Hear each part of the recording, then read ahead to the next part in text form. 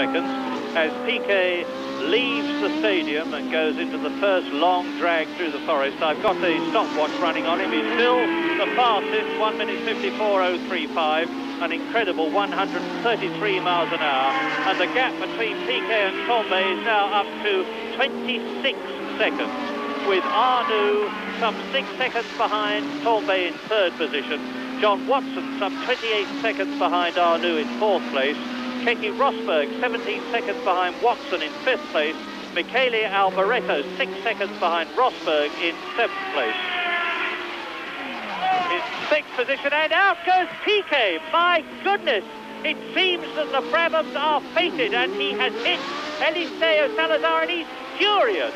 The Brazilian and the Colombian driver, I couldn't help it, said, and take that. Oh my goodness. Well, Nelson Piquet, understandably livid with rage. He has seen his chances of winning the German Grand Prix literally spin out, and there's Bernie Ecclestone maybe being told, Eliseo Salazar, we only saw the tail end of it, but obviously at the chicane, Piquet out, Salazar out, and that means to say that Patrick Tambay in the Ferrari leads his first Grand Prix. Yes, and that really is a tragedy. Piquet, of course, is absolutely serious, and I don't blame him. To be pushed out by an inexperienced backmarker is really a tragic way to lose a Grand Prix. It's happened to most of us, a lot of drivers, one time or another. Here we see how it happened. Piquet going up the inside to overtake Salazar.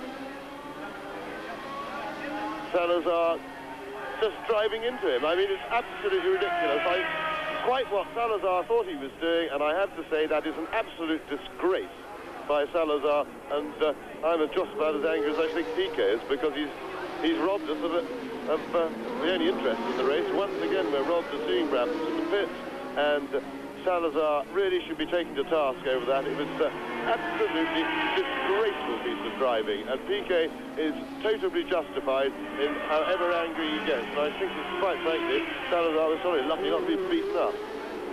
Yes, and Günther Schmidt, the billionaire German who owns the ATS wheel concern, will be very, very unhappy with Winkelhock out of the race earlier on, and now his second car gone because of that mistake. It looked as though Salazar missed his brakes in driving into Nelson Piquet. But whilst we seem to be fated, as I said, never to see this much vaunted Brabham pit stop to take on fuel and change tyres, with Patrese out, with Piquet out, Patrick Tambay now leads the German Grand Prix on lap 20, and there is the new leader.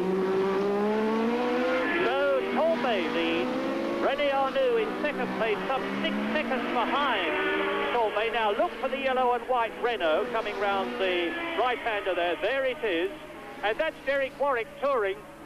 Derek Warwick touring in the Turbo Tolman. Tambay leads, Arnoux second. Watson is up into third position now with 4 points in prospect. Keke Rosberg is fourth. Michele Alboreto is fifth, and up into the points for the first time for a long time. Sixth position, Jacques Lafitte. Seventh position, Derek Daly. Derek Warwick was up to eighth, but looks as though he is out of the race, as Patrick Tambay comes through to complete another lap in the lead.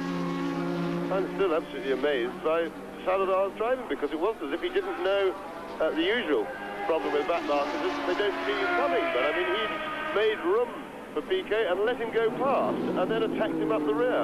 It was the most extraordinary thing, and it again casts into question the experience and skills of some of these K&M drivers who come in. They bring finance of their own, their sponsorship. They buy their drives. They don't earn the drive by their skill, and as I say, they pay for their way to get in the car, and it certainly casts a lot of doubts on the advisability of doing that, because Salazar has just ruined quite a lot of people's day with complete idiot driving.